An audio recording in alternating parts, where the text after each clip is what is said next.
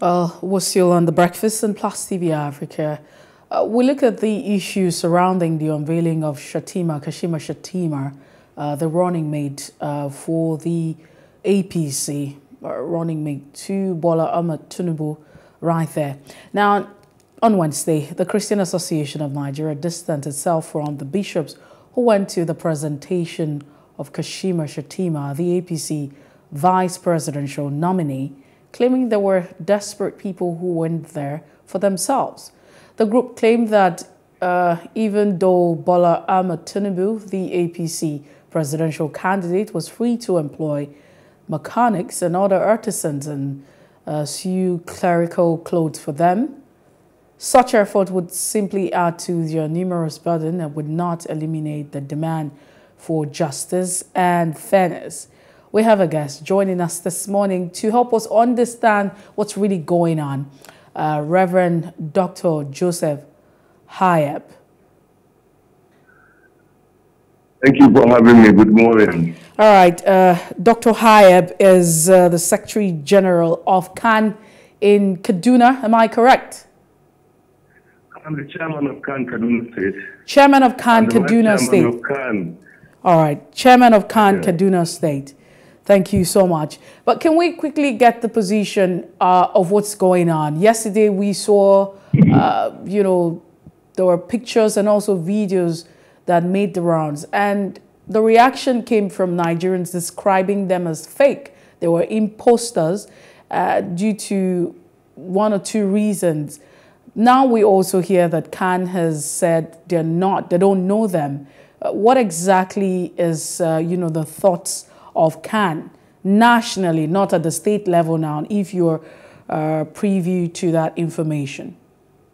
The Christian Association of Nigeria is not bothered about who attend what meeting.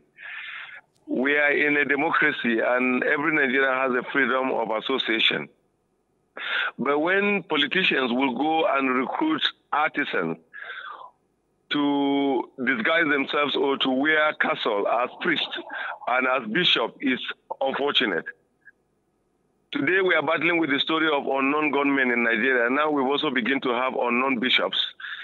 Because if you are a bishop, you must have a cathedral. You have an assembly that you are a bishop in charge. We don't know where they are. Even the one of them who happens to speak up couldn't say he's a pastor of any church.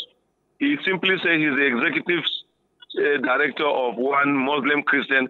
That cannot be a church. So that does not make him a bishop.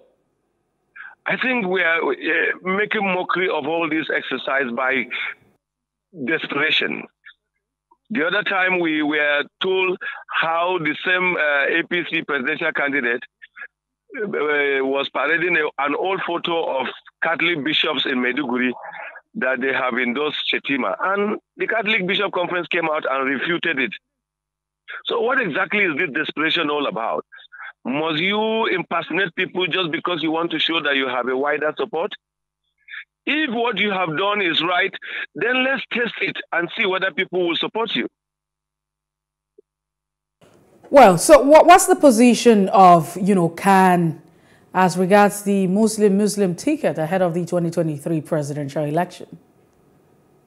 Well, C.A.N have said that in a tense country like Nigeria, a divisive country like Nigeria, C.A.N advise all the political parties to make sure that there is a religious balance and all the sensitivity is taken into consideration.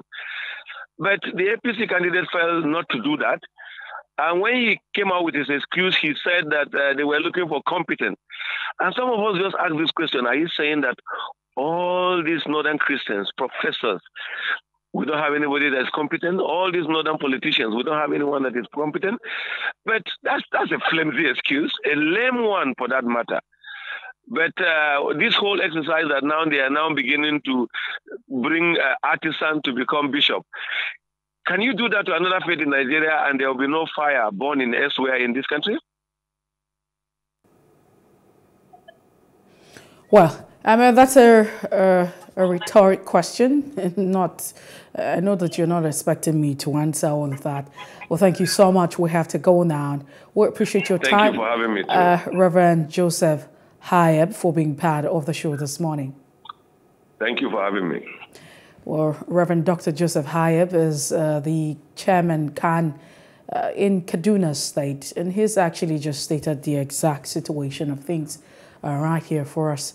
We appreciate you. We'll take a break. When we return, we'll be looking at another issue that plagues our country. I mean, the issue of funding for our educational sector. Stay with us.